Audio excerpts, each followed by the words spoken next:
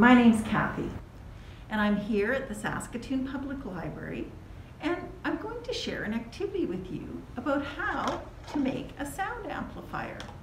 Now, I get to do that, like I said, here in the Saskatoon Public Library, and we're on Treaty 6 land and the traditional homeland of the Métis.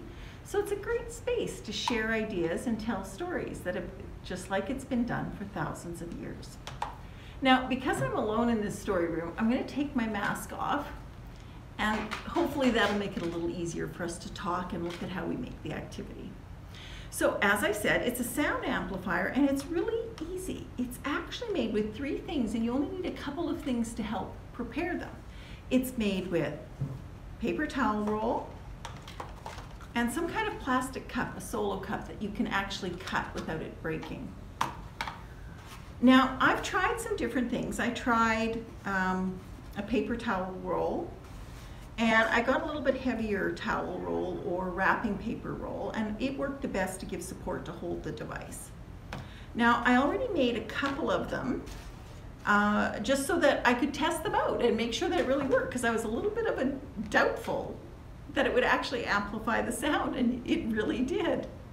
So I made one that had a little bit smaller slot, and I made it for my phone.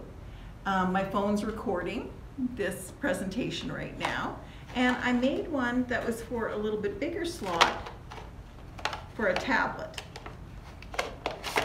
and so the tablet slides in there. Now what you have to do is you're going to have to look at your device and decide how you're going to measure it. I'm going to show you how to make it, and then I'm going to show you how it works.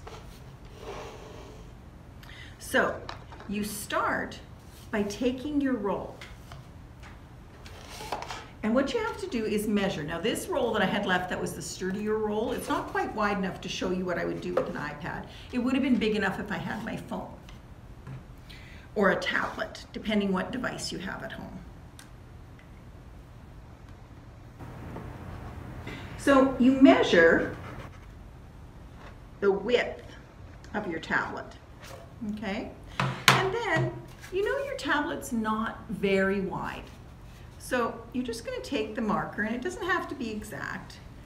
You're just going to draw a line on either side of the tablet that's going to end up making a little bit of a slot. Okay? So I'm not sure how clearly you can see it, but I drew a slot going down there. And then you're going to take your X-Acto knife or your scissors, depending what you have, but I found for this part the X-Acto knife worked a little better. And I could cut straight down to create the slot, okay? Okay, so you get the idea. You cut the slot out at both ends, and then you pop it out, and you end up with a slot in it that looks like that. And then you can test and make sure that your device, whatever device you're using, whatever phone or tablet, fits in. So I tested my phone and it fit into this one, or I tested the tablet and it fit into this one. And so when I knew they were a good fit, I was happy and I moved on to the next part. Now what I will tell you is, don't be surprised until you have the cups on the end, this will just fall over. So when you test it out, you have to hang on to it or it'll just plop right over. The next part is to get these holes in the cup. So for the very first cup, what you're going to have to do is you're going to have to measure so it matches the hole of your tube, whatever size your tube is. So you're going to take your marker again, and you're going to trace the right size of hole to cut out for the cups to fit on the tube. So on the first one, I just drew around like that.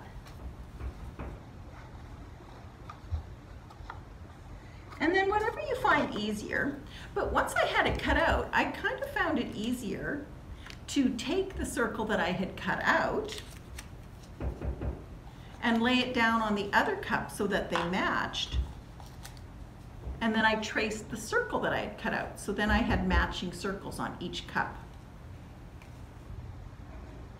So you're going to want one hole in each of the 2 cups you have. And then again, you can do it however you're comfortable with. I actually started my hole, I poked a little hole in with my X-Acto knife because it was so sharp. And then I took my scissors, and I was able to get my scissor in, and I cut around the outside of the circle.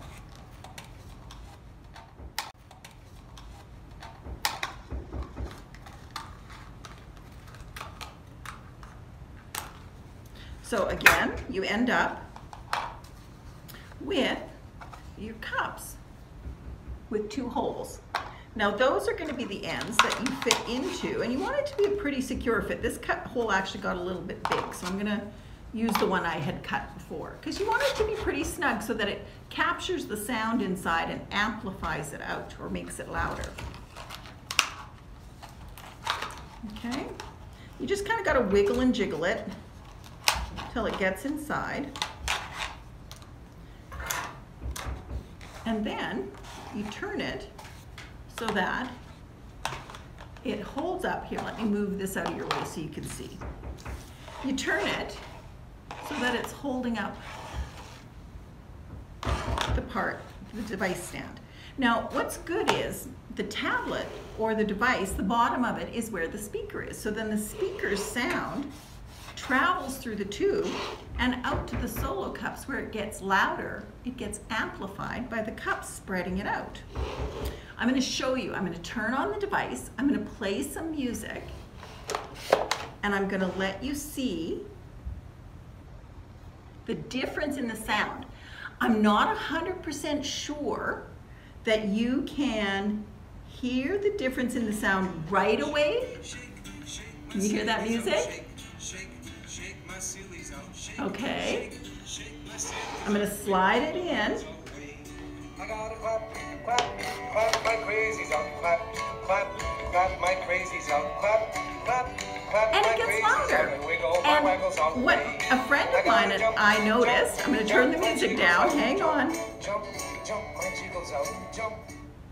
There, I turned the music right down.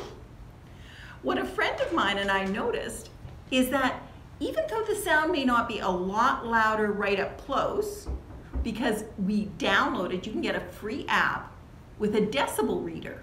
And so we checked the difference on the decibel reader, and the decibel reader said it got louder. Not a lot louder, but maybe 10 to 20 decibels louder, so that's significant. But what we really noticed is that when it went through the cups as the speakers, it spread the sound a lot broader into the room, which you might find too. And if you want, you can ask your parents if you can download a free decibel app. Decibels measure the amount of sound that we're hearing. And you can actually run a test to see if your sound amplifier actually makes the sound amplify. But you do need a second device to be able to do that. So that is how you make a sound amplifier out of a paper roll and 2 plastic cups. It's amazing, and it works, and you can have great music spreading through your whole room without spending a lot of money on a big speaker. I hope you have a really good day. I hope you get a chance to try making your amplifier. Enjoy.